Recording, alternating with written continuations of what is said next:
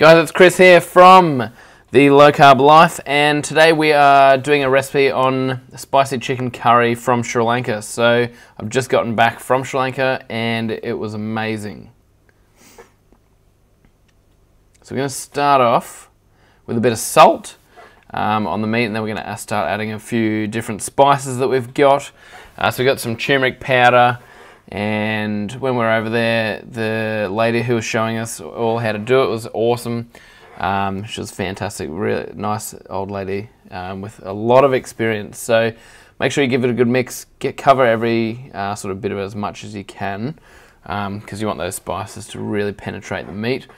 So then in the pan, we've got cumin seeds, coriander seeds, a bit of curry leaf, cardamom, fennel, cinnamon, black pepper, and dried red chilies as well. We're going to give them a bit of heat to get the sort of volatile oils, out and really starting to get those flavors together. So aiming for around about a medium heat. You don't want them to burn, because then you'll get those sort of funny bitter flavors, which are not good. We did have a couple of curries that were burnt in our travels over there, but for the most part, these curries are done extremely well.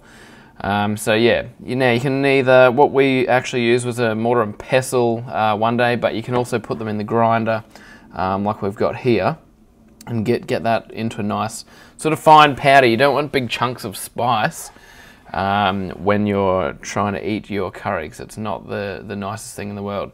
So next we're going to heat up some cooking oil, so you can use coconut oil for this one. Put in some of the mustard seeds that we've got here. Get them sizzling. They'll start popping and stuff, and that is going to be awesome. But make sure it's really hot, because we want to caramelize the onion as well when we're going through that.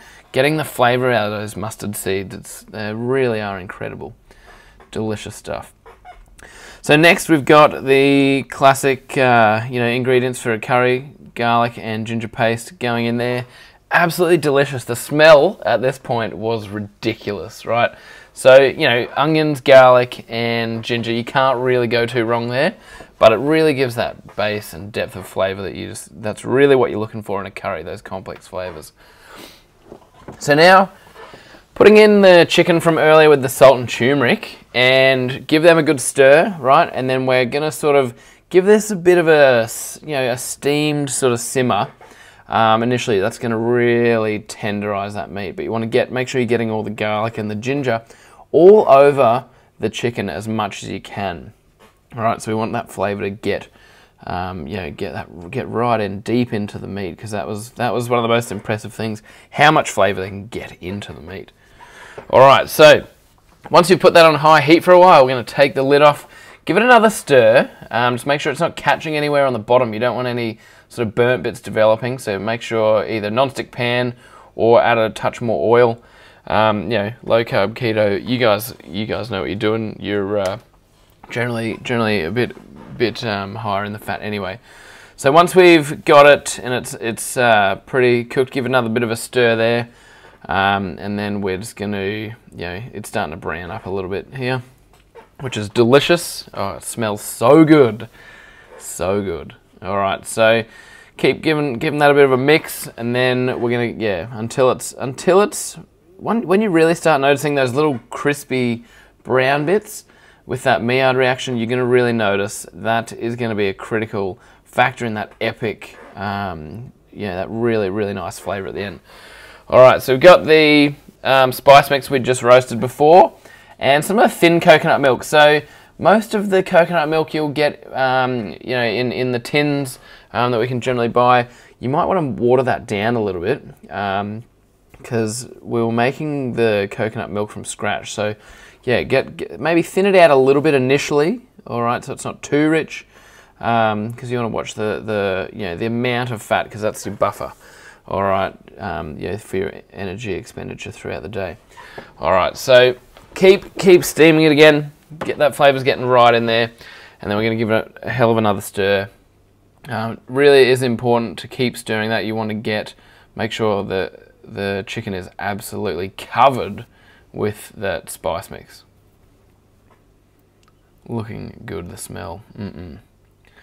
Right, so once we've got it up to that simmer, I'm going to put it on the low heat and let it cook for a little while longer. So all up, generally this is taking us about 30 to 40 minutes of cooking.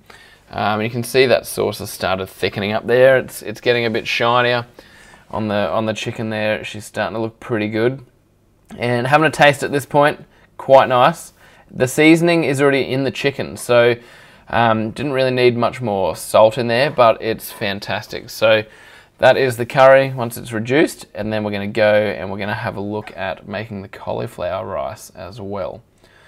Alrighty, so perfect thing for low carb, having the cauliflower rice because it is massively low carb. So grab yourself a cauliflower, a nice big one if you can. We're going to split him down the middle, split him in half there. And cauliflower is very, very rich in a lot of vitamins and minerals as well, and it just helps soak up that all that beautiful curry gravy that is just delicious. So once you've opened him up, we're going to cut the core out of it. And then we're going to break them into little florets, right? So make sure you get rid of that green stuff. The leaves that are actually on the bottom of the cauliflower, because you don't really want those. But yeah, nick out a bit of the core. You can keep, you can use most of the core. It's just getting those leaves off as much as you can, because they can be a little bit bitter sometimes. So break it into sizes. That you can see here. They're not massive, because we're going to put it in a food processor in a bit to get the consistency of rice. Now, definitely want to make sure that you try and keep these all even sizes, because when it goes in the food processor, the blades, they have a bit of a tough time sometimes, and you'll end up with sort of bigger chunks and then really fine, sort of powdery or mushy cauliflower, and we don't want that. We want to try and keep them as consistent as possible.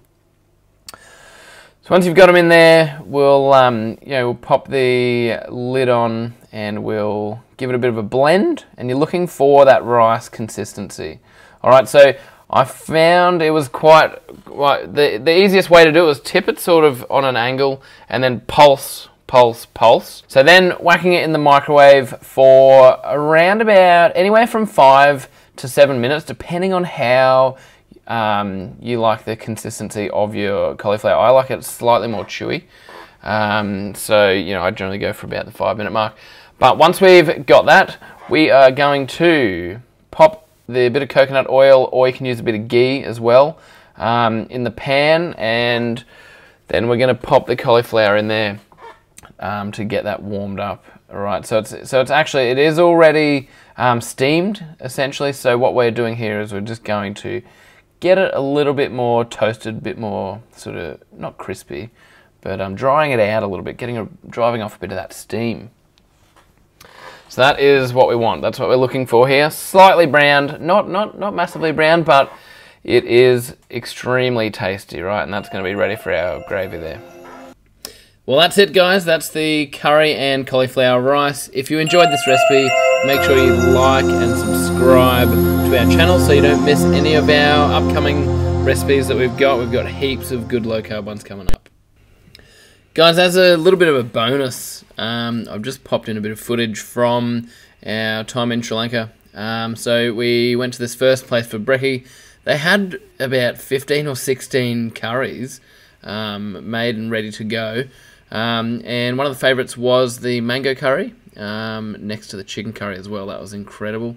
And then we went to another place for lunch, which is the next little clip. And these guys did an amazing job of getting the curry and the rice, and they had fried chicken and just that many different curries. It's quite amazing, really, the amount of work that goes into making these curries.